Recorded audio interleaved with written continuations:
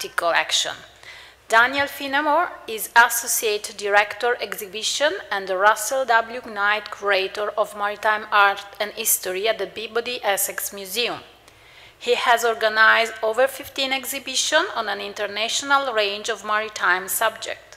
He was curator for Ocean Liners, Glamour, Speed and Style, which appeared at the Victoria and Albert Museum in London and as the inaugural exhibition at the new V&A Museum in Dundee in Scotland.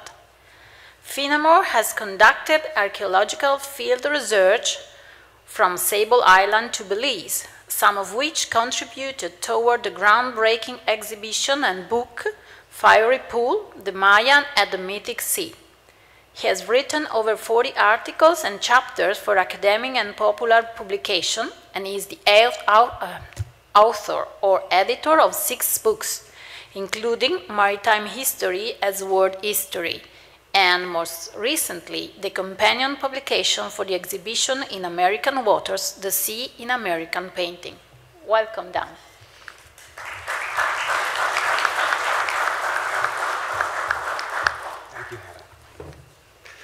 So first of all, I need to apologize that some of you on the program, it did for a while carry the name Linda Hartigan, who is the director of the Peabody Essex, who had hoped to be here with us all, but her schedule precluded it, and I know that some of you would like to meet her. She was very excited about the prospect of engaging with this group, but it didn't work out this time, so hopefully in the near future.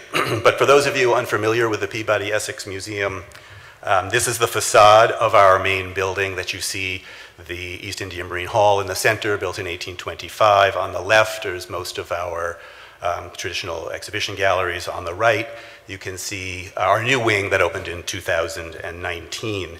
But since this is a session about science, did that change already? Oh no, I opened back. Okay, here we are. And about the environment, perhaps it's more appropriate that I open with the slide with all the butterflies, which maybe I'll get back to, or maybe, there we are. Oh, no, now I'm going back, forth, back. This way? Because earlier today I heard I was supposed to point that way. Thank you. All right, so.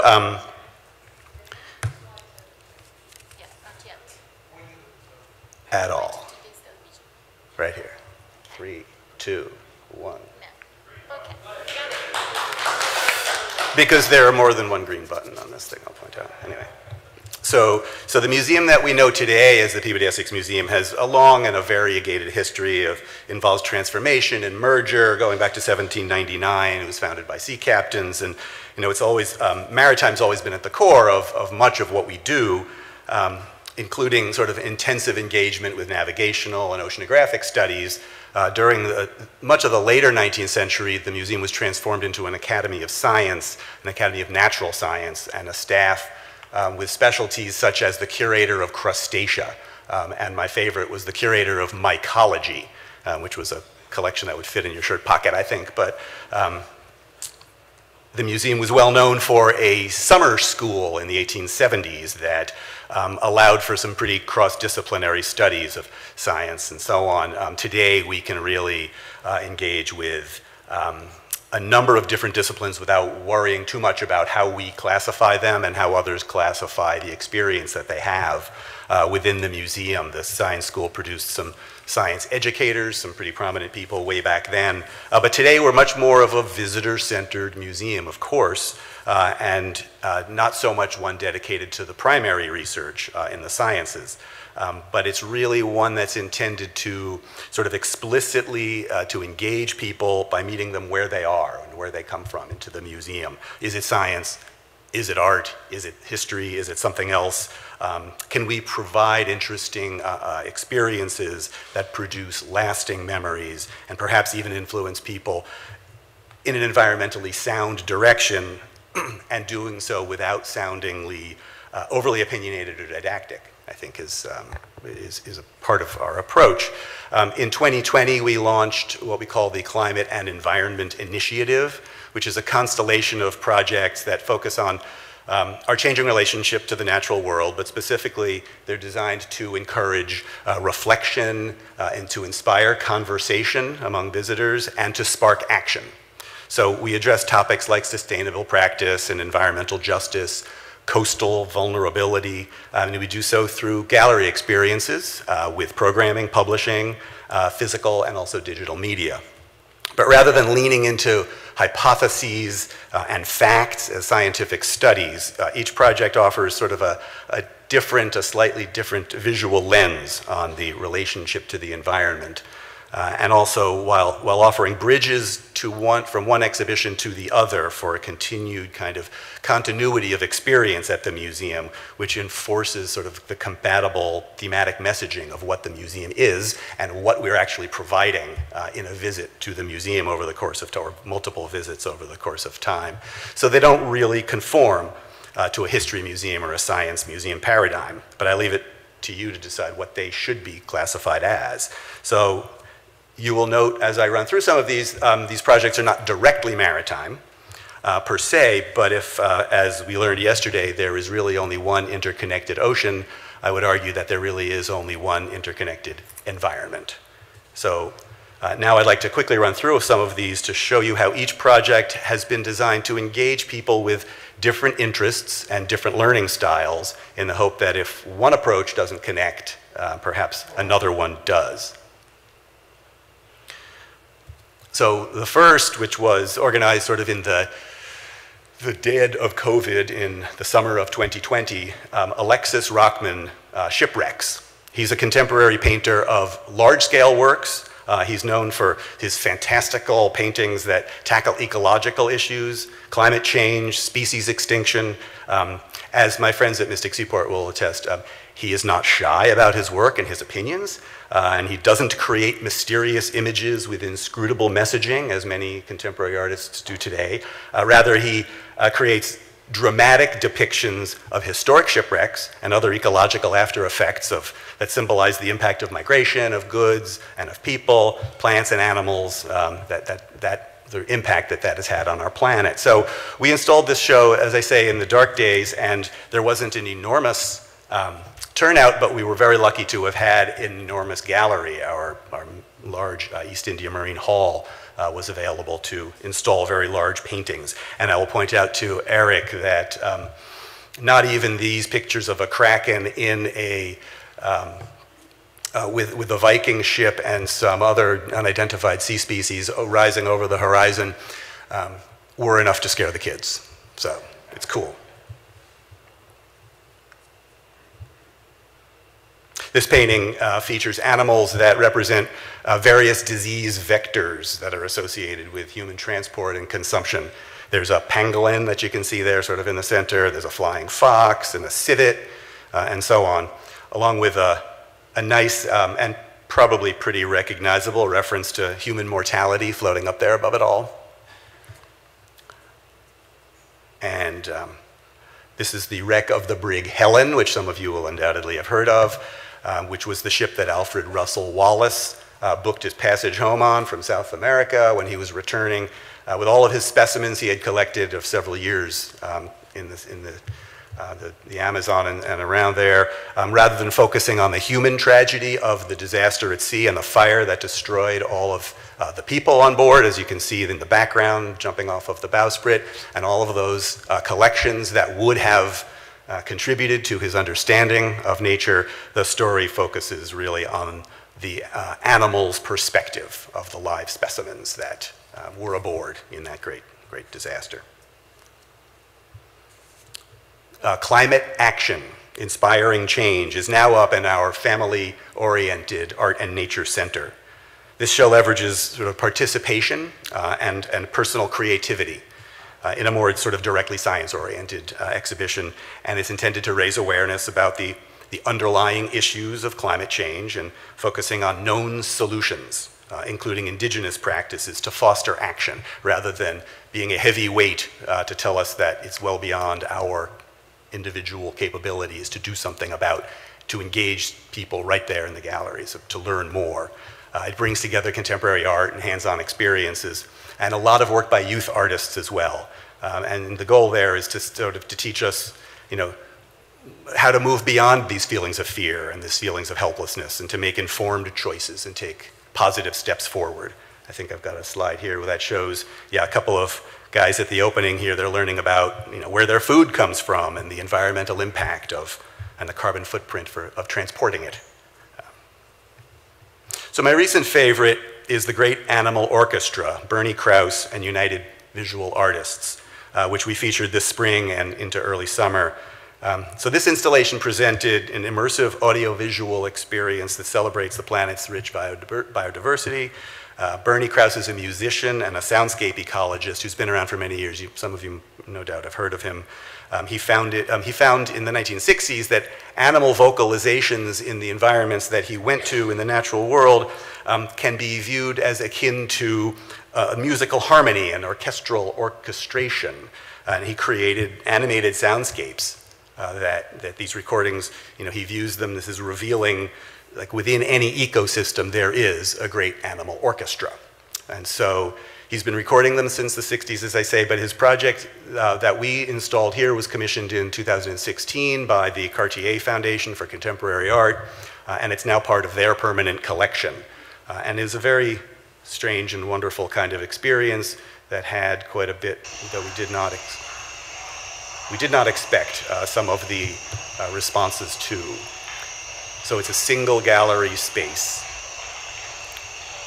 There are 7 different environments that have been sampled, and there's a visualization that you can see in here that runs through. Each of the environments is sampled for 3 to 7 minutes, totaling about 35 minutes of running time. Some of them are different colors, as you can see, and then you can see some words all the way in the upper left is telling you where this has been recorded, and then as noises and sounds appear, some identification of the individual species that are part of the orchestra. So we expected people to come and go at will and to wander in and then wander out, and we quickly found out that visitors really wanted to stay for the entire 35 minutes. We did what I always love to do and really shake the registrars to their core. We brought water into the gallery. It's just, love it. And so we brought in a bunch of seating because people really did want to stay there for much longer than I had anticipated, at least.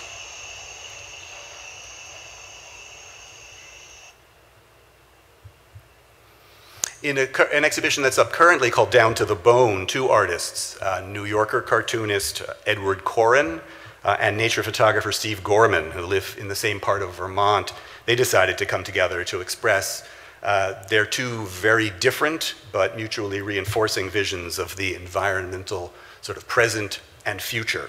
So they paired their works to emphasize their message and to respond to the consequences of destabilizing the natural environment. And so Gorman's photographs of polar bears, they've congregated around the Inupiat community of Kaktovik in Alaska, where they go in what is now a new ice-free season for them and to find food among the discarded whale bones from the Inupiat hunt. The bears are climate refugees, and the finding of food now requires them to get dangerously close to the world of humans, it's fair to say. Gorman describes himself as a dramatist of the Anthropocene. Ed Coren, on the other hand, he creates drawings of bemused and bewildered creatures wandering in landscapes of ruin. So they're humorous at first glance. Some of you will recognize them instantly for years of seeing them in the New Yorker magazine. But ultimately, they convey a sadness and a sense of loss that's pretty direct and poignant. This one on the right here of Coren's is called Thinking About Extinction. This show is up currently, so it's hard to make summary conclusions about it and its success, but I find it interesting that one artist is completely direct and on message with his images, while the other sort of appeals by giving human traits to extinct animals and imaginary creatures. They both arouse emotion in viewers, but from very different perspectives, and they both certainly foster a look inward by visitors to think differently about their own environments. So perhaps one of our most abstract references to climate change took place this past spring when an artist named Konstantin Demopoulos painted trees around the museum campus blue. Part performance art, part ephemeral public installation. Some of the trees were colored with this biologically safe watercolor to focus attention on the growing threat of deforestation. it isn't paint per se, but just some pigment that will wear off over the course of a season or two, or maybe 3. Dimopoulos is a social and environmental artist, and he's created these installations around the globe. So some of you might have seen them, including other places in the US and in Canada, as well as Singapore, New Zealand, Australia, Europe. One of the things I've enjoyed about this installation is its abstractness, right? And it's sort of the extremely varied public response and the way it reaches people who live in Salem and around who don't necessarily walk into the museum. Who walk down the main drag of Essex Street in Salem. And the guy cuts my hair, for instance, has never been into the museum. He has no interest in coming into the museum. He's like, what's up with the blue trees? It's like, it worked, good. But really, it's really interesting to listen to the random residents and the random tourists who walk by and say this, because outdoor art really reaches a wider cross-section of the public than other forms, especially in the city. You spend 5 minutes standing among these trees and you hear lots of passerbys and comments, and they'll say things like, well, why are the trees blue? And I've come to realize it really doesn't matter like how big that sign is on the museum wall that says, why are these trees blue, right? So all that about whether people read labels or not comes home to roost, I think it's fair to say. So this is the sort of project that really markets itself. It's consummately Instagrammable, of course. But we also, we have loads of local discussions on social media, positive and negative, and I've chosen to embrace it all, right? Because there's been tons of social media about how we're killing these trees. And if we're not killing these trees, certainly we're killing the bugs that live on those trees, right? And for sure, and basically the museum is this hideous, callous behemoth in the middle of town that's just insensitive to the environment. But it gets them talking, what else can I say, right? We got their attention and maybe a little bit of their curiosity. So to close, I think a few personal insights are warranted here, and these are very personal ones and things that I am thinking about more in terms of exhibition planning than about individual curatorial projects. And it's sort of a cautionary, predictive kind of look into the future. And although we are all maritime museums, each of our institutions have developed unique approaches to our subjects. People love and they support specific maritime museums for very specific and personal reasons. And it has a lot to do with individual identities that as museums, we have crafted over the course of time, sometimes a very long time. So we've seen incredible polarization in the world, of course, in recent times, and with the environment becoming a serious political pawn. So as a point of strategy, I'm thinking about 2 things. So one, will we be more effective at elevating the conversation about climate change if we don't appear to be taking a very strong political stance? Artists will express what they will, and science presents facts. But as the platform for those subjects, where should we stand? How should we be inviting? And to the extent of that, I really just mean in an exhibition title. How do we get people in the door no matter where they stand on the issue, and then deliver what we have to deliver? And so I've been talking a bit about our titling as a way of being consummately inviting, more inviting that way. And my second point relates to the unique qualities that each of our museums have. If every one of us is chasing the same goal, how does the public differentiate between us? And what do we risk by creating sort of a generic experience across maritime museums, but even worse, how do we end up competing with very well-resourced science museums and so on down the line and further, so how do we effectively partner with each other if we are all creating very similar overlapping titles to projects? So what I'd really like for us to think about here is how we can create complementary experiences for one another where we can learn from each other and borrow from one another and not replicate each other's work. So on that note, I think I'll wrap it up and I'll move on to the next. So thank you all for your time.